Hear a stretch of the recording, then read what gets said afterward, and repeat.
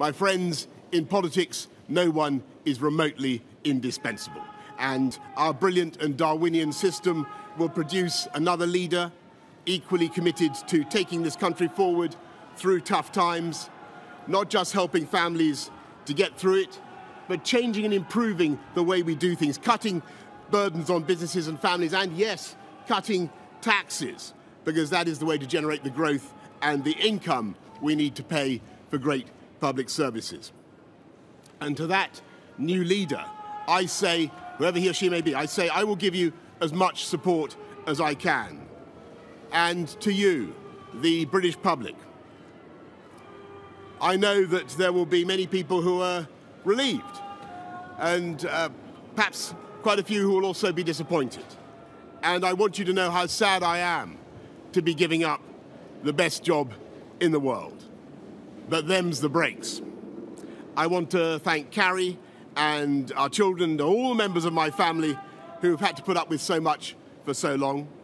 I want to thank the peerless British civil service for all the help and support that you have given our police, our emergency services, and of course our fantastic NHS, who at critical moment helped to extend my own period in office, as well as our armed services and our agencies that are so admired around the world, and our indefatigable Conservative Party members and supporters, whose selfless campaigning makes our democracy possible.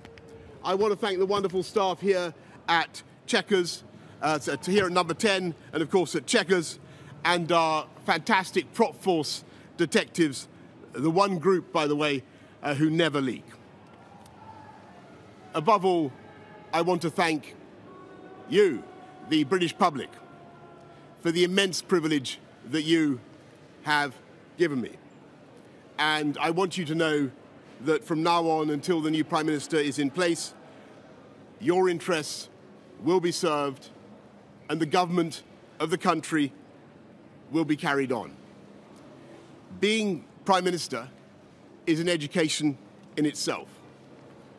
I've travelled to every part of the United Kingdom, and in addition to the beauty of our natural world, I found so many people possessed of such boundless British originality and so willing to tackle old problems in new ways that I know that even if things can sometimes seem dark now, our future together is golden. Thank you all very much.